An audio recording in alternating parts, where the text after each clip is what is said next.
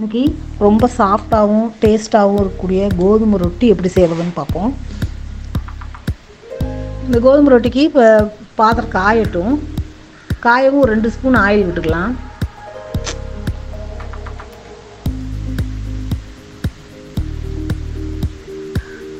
Oil சூடாகும். 1 cup வெங்காயம் cut பண்ணி வச்சுருக்கேன் பொடியாக. வெங்காயம் சின்ன வெங்காயம் பெரிய வெங்காயம் எது வேணாலும் போட்டுக்கலாம். நான் வந்து சின்ன வெங்காயம் தான் எடுத்து வச்சுருக்கேன். சின்ன வெங்காயத்தை கொஞ்சம் வதக்கிக்குவோம். அந்த பச்சை வாடை போகிற அளவுக்கு வதக்கணும். ரொம்பலாம் வதக்கணும்னு அவசியம் இல்லை. லேசாக பச்சை வாடை போகிற அளவுக்கு வதக்கணும்னாலே போதும்.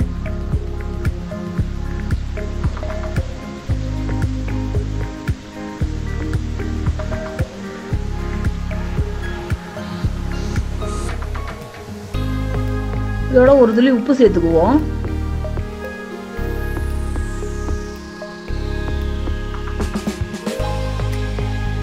உப்பு சேர்த்ததுக்கப்புறம் இன்னும் கொஞ்சம் நல்லா வதக்கி விட்டுட்டு நல்லா வதங்கட்டும். இன்னும் கொஞ்சம்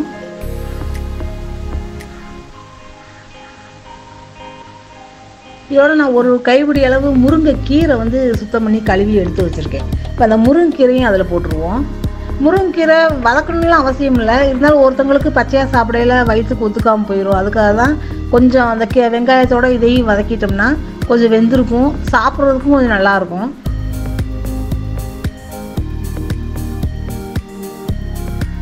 லேசாக அந்த அளவுக்கு வதங்கினாலே போதும்.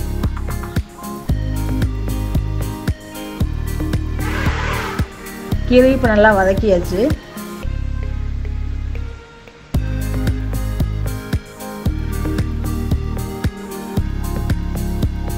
இப்போ வதங்கினதை இப்போ தனியாக ஒரு பாத்திரத்தில் எடுத்து வச்சுக்குவோம். இப்போ இன்னொரு பாத்திரத்தில் 1 கப்பு கோதுமை மாவு போட்டிருக்கேன். 1 கப்பு கோதுமை மாவு போட்டாலே தாராளமாக அதில் 5 ரொட்டி வரைக்கும் வரும். இப்போ இந்த கோதுமை மாவோட இந்த வதக்கி வச்ச இந்த முருங்கைக்கீரையும் வெங்காயத்தையும் இப்போ இதில் ஒன்றா சேர்த்துக்குவோம். ஒன்றா போட்டுருங்க. ஒன்றா சேர்த்துக்குவோம். அப்படியே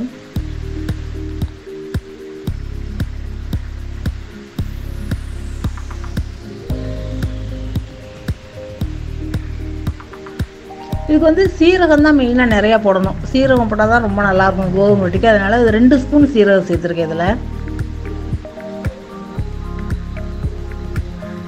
இதுக்கு வந்து நான் பச்சை மிளகாயெல்லாம் எதுவுமே சேர்க்கலை. அதுக்கு பதிலாக தான் நான் இதுக்கு வந்து மிளகு வந்து 1 ஸ்பூன் அளவு நுணுக்கி வச்சுருக்கேன். இப்போ அந்த மிளகு தூளையும் இப்போ அதில் போட்டுருவோம். இல்லை பச்சை மிளகாலாம் போட்டால் எடுத்து போட்டுருவாங்க. அதுக்காக இதோட கொத்தமல்லி தழை கொஞ்சம் கட் பண்ணி வச்சுருக்கேன் பொடி, அதையும் போட்டுருவோம். இப்போ கொஞ்சமாக உப்பு சேர்த்துக்குங்க. ஏற்கனவே கொஞ்சம் உப்பு சேர்த்துருக்கோம். அதனால் பார்த்து உப்பு மட்டும் கொஞ்சம் அளவாக பார்த்து சேர்த்துக்கலாம்.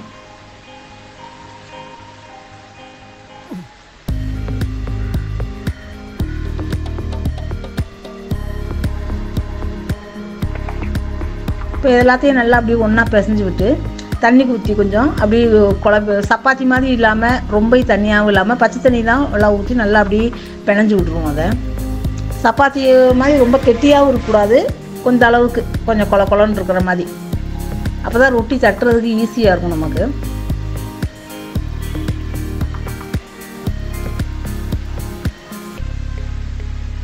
இதோட ஒரு கைப்பிடி அளவு கேரட்டு துருவி வச்சுருக்கேன். அந்த கேரட்டையும் கேரட் வந்து பச்சையாகவே போட்டுக்கலாம். அப்போ தான் சாப்பிட்றதுக்கு நல்லாயிருக்கும். இதை போட்டு அப்படி நல்லா எல்லாத்தையும் பிணைஞ்சி விட்ருவோம். இதெல்லாம் ரொம்ப நேரம் ஊறணும்லாம் அவசியம் இல்லை. உடனே எப்போ வேணாலும் சரி செஞ்சுக்கலாம். இருந்தது மாவு இல்லாதப்ப திடீர்னு வேணுன்றப்ப எப்போ வேணாலும் இந்த இதை செஞ்சுக்கலாம். இப்போ கல் காயவும் ஒரு கைப்பிடி அளவு மட்டும் ஒரு உருண்டை அளவு மாவு எடுத்தால் போதும். இந்த அளவுக்கு மாவு எடுத்தால் போதும். இதை எண்ணெயெல்லாம் ஊற்றாமல் சும்மா தண்ணியை தொட்டு நமக்கு எவ்வளவு அகலம் வேணுமோ ரொட்டி அந்த அளவுக்கு தட்டி விட்டுருங்க. அப்படி எவ்வளவு லேசாக தட்டினாலும் தட்டலாம். அந்த தண்ணியை தொட்டு தட்ட இழுக்குன்னு அகலமாகும். வேண்ட அளவுக்கு இந்த அளவுக்கு தட்டிட்டு இப்போ எண்ணெய் மட்டும் கொஞ்சம் ஊற்றிங்க. அப்போ தான் உங்களுக்கு கொஞ்சம் வேகும். இந்த முருங்கைக்கீரை அந்த வெங்காயம் இதெல்லாம் கொஞ்சம் நல்லா வேகணும். அதுக்காக எண்ணெய் கொஞ்சமாக ஊற்றிக்குவோம்.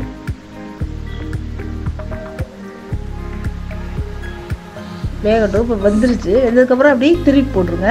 கொஞ்சம் 2-3 தடவை அப்படி திருப்பி போடுங்க. அப்போ தான் 2 பக்கம் திருப்பி போட தான் அந்த கீரை, வெங்காயம், இந்த கோதுமை மாவு இதில் நல்லா வேகிறதுக்கு நல்லாயிருக்கும். உடம்புக்கும் ரொம்ப நல்லாயிருக்கும், நல்லது. சீரகம், பூ, மிளகு இதெல்லாம் சேர்த்துருக்கிறதுனால உடம்புக்கும் ரொம்ப நல்லது.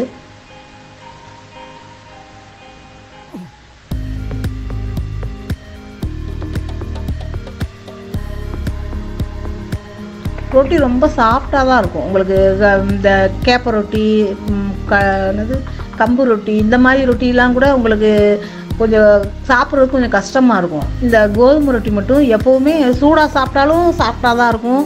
ஆறுனதுக்கப்புறம் சாப்பிட்டாலும் ரொட்டி ரொம்ப சாஃப்டாக தான் இருக்கும். நல்லா வெந்துருச்சு. அப்படியே எடுத்து வச்சுருவோம்.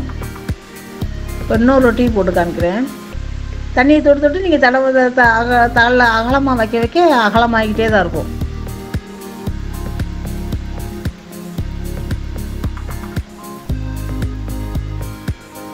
அப்படியே திருப்பி விட்டுருங்க. 2 பக்கம் இப்படி திருப்பி விட்டோம்னா நல்லா வெந்துடும் உள்ள.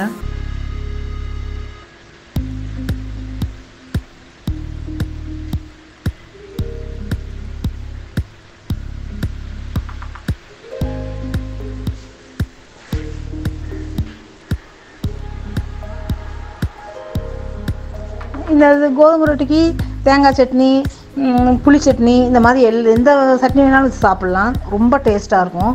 இதை விட கரும்பு சர்க்கரை வச்சு சாப்பிட்டிங்கன்னா அதை விட ரொம்ப டேஸ்ட்டாக இருக்கும். இப்போ பாருங்கள், ரொட்டி ஆறிடுச்சு. 6 ரொட்டி பிச்சு பார்த்தோம்னா எவ்வளோ சாஃப்டாக இருக்குன்னு பாருங்கள்.